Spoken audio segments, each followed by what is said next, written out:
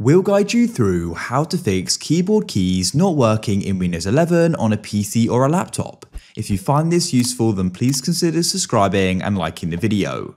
This is super annoying, so let's get started.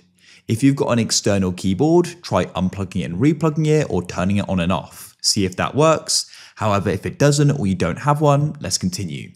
Come to the bottom of your computer and you want to go and click on the Start button, and you need to go and click on Settings.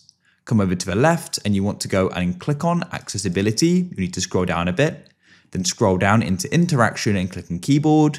Scroll down and switch on Screen Keyboard. It will go and appear. Then all you want to do is click on Search at the bottom of your computer and you want to go and type in Registry Editor, like so, and go and click on it. Now you'll get a Windows Security pop-up. You need to click Yes. The keyboard may be in the way. If it is, click and hold the top bar. Now you want to go and expand System by clicking on the arrow to the left. First of all, HKey local machine, I should say. Then find Current Control Set, click on the arrow, then expand Services and scroll down to I. Find i8042 PRT and click on it. Find Start and right click on it and click on Modify. Now what you need to do is remove the 3 or whatever's in there and change it to 1. Then press OK, and then all you need to do is go and close this and restart your computer, and hopefully the problem will be solved.